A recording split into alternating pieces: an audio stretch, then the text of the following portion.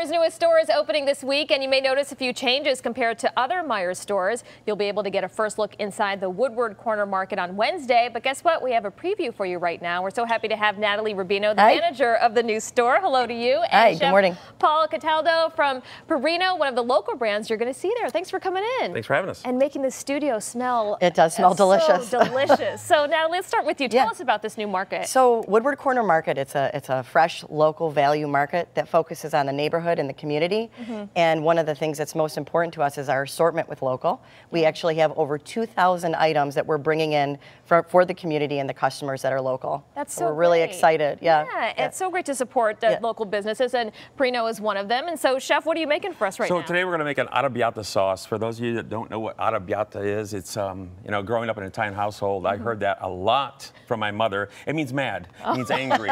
So you eat something that's really hot and it makes you like, oh, I'm so I could do something. So so it starts out with just a little olive oil. Okay. On a hot skillet. Then we're going to add the garlic. All right, I'll be your sous chef. Shallots, yes, that'd be great.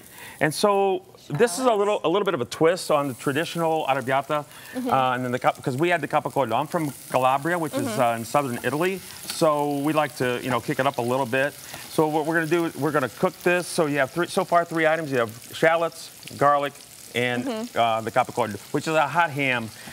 So you can get that at Meijer's, I'm sure. Yeah. And then we're going to add about 12 ounces of San Marzano tomatoes. Oh, look at now, let's just say I can't find San Marzano tomatoes. Just use a plum tomato at this point. So we're going to incorporate that all together. And once that marries real well together, we're going to add the hot stuff. Now, the hot ham or the capicola is a little spicy, but we're also going to kick it up. What if you don't like it so hot? Don't put it in. It's okay. It's nice to raise the temperature a little bit, right? Yeah, it's a little oregano just for a little bit of flavor. And then we're going to cook that just a little bit so that all those flavors just really kind of hang out together. Work out together. And then we're going to put a little Romano cheese. Now, we're going to put Romano cheese, but if you don't have Romano, use Parmesan, okay? Now, I like to use Romano because it's a little bit saltier. So when I cook with the Romano and I top with the Parmigiano Reggiano. So and then we're always taste.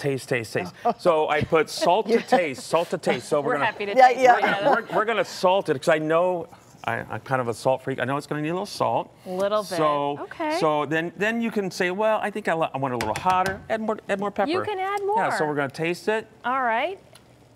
I think it's pretty Thumbs good. up. Now, one more thing. Yes. Sorry. So because I'm from southern Italy, I love to cook with fresh food. Get some fresh basil in there. Before we mix the pasta in, I just put a little bit of fresh basil in there. Yum.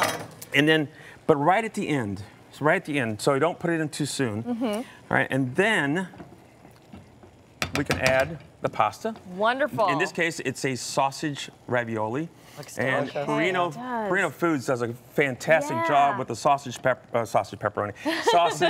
the sausage ravioli, and it is very traditional. Yeah, been in business for 50 years. Business, 50 years. starting in Melvindale, and something else that makes Meijer unique too. What about the shopping bags you guys are doing differently? So we just thought it was the greatest opportunity to open up with removing the single plastic bags, just to improve the recycling efforts and reduce waste.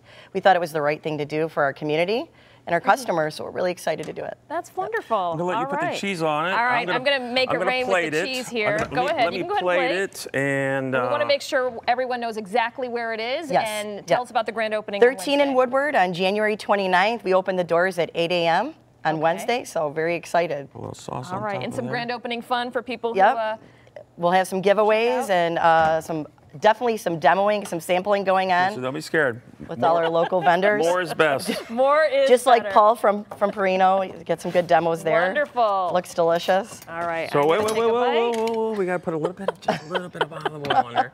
You're making this a 40-minute segment, aren't you? Yes, and then we're a little more fresh basil. Wonderful. And there you go. Chef, thank you so much. Can't wait to taste it. And we'll have the recipe for the sauce on our website, WXYZ.com. Just check the Scene on 7 section. We'll be right back.